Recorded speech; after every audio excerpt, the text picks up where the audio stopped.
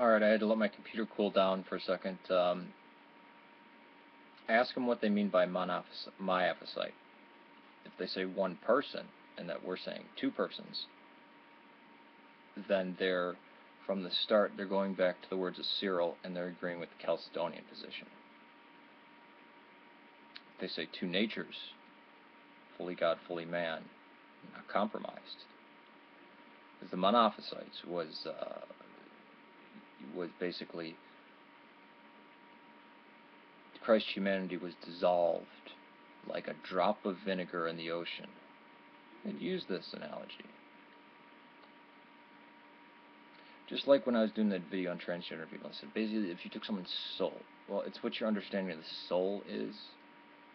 And if you, oh wait, what the Orthodox Church means by soul, like with nous, and what it means, okay, that, yeah, okay, when they're using their terms.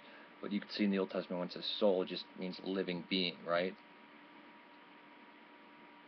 So Cyril, was it Cyril? I'm thinking Cyril. Yeah, was clearly, when he was preaching against the Nestorians, he clearly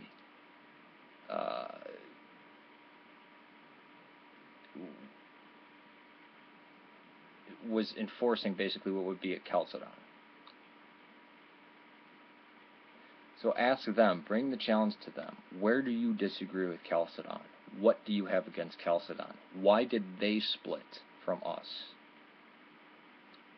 Heraclius tried his hardest to get them. That's why they even formed Chalcedon, to try to reconcile. No, look, we're talking across languages here. There's barriers of understanding. We shouldn't break the church in half over this. It was Alexandria's ego trip, and then their compromise with the invading Arabs, the Saracens, and it was something completely foreign to Antioch in Syria, and it got pushed upon those people. That's why there were Maronites, Malachites, the Antiochian Orthodox. I mean, that's why there kept being breaks to go with something other than Alexandrian.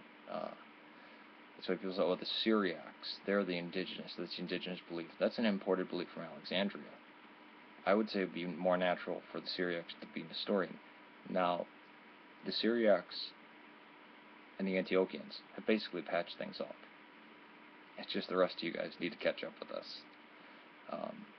We said, yeah, it doesn't matter who's right, who's wrong. We now believe the exact same thing. And if they were messed up in the past, then we imagined that the church was split, but the church was one. We were both part of one church. And it was our blindness, seeing through a glass darkly.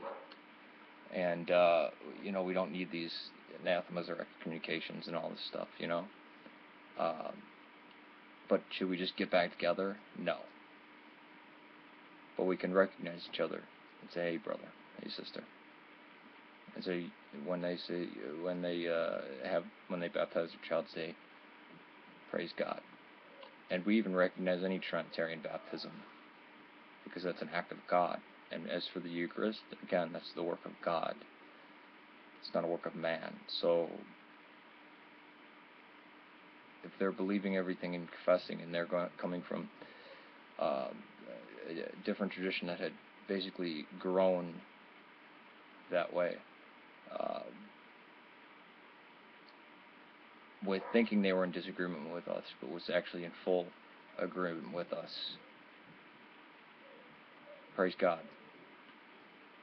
Why do we still need to argue over it? I mean, again, it's their own embarrassment. Because the reason why they fight this hard, ask them, why do you disagree with Chalcedon? Look what Heraclius did, and look what the others did to try to be like, you know, you're not, we love you, where would we be without Alexandria? We love Cyril, he's our saint, we love Clement of Alexandria, we love Alexandria, we'd be nowhere without Alexandria. Just as we say to the Catholics, we'd be nowhere without Rome. But Rome went its way, and, we'd be nowhere without Antioch, we'd be nowhere without Jerusalem. I left one out, didn't I? I'll just leave that one out just to. I'm in Chicago, and there's a lot of ethnocentric. Take back Constantinople. Yeah, I get it, but the new Rome. Well, Russia doesn't recognize it, so I'm not going to recognize it as the new Rome.